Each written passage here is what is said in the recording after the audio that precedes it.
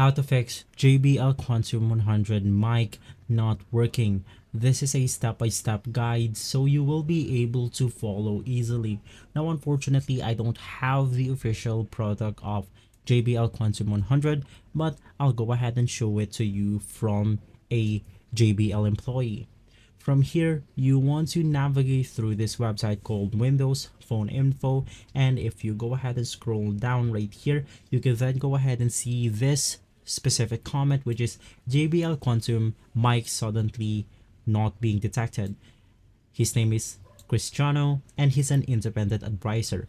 And you can just go ahead and do the following methods right here. First things first, you want to check if the microphone is enabled in Windows. Right click on the volume icon, select the taskbar, and you want to click on sounds.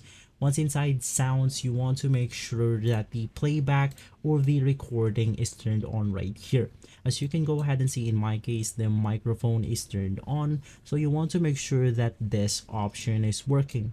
For the second one, if your mic is not listed, make sure it is properly plugged in and try restarting your device. If that doesn't help, try plugging your microphone into a different USB port or headphone jack.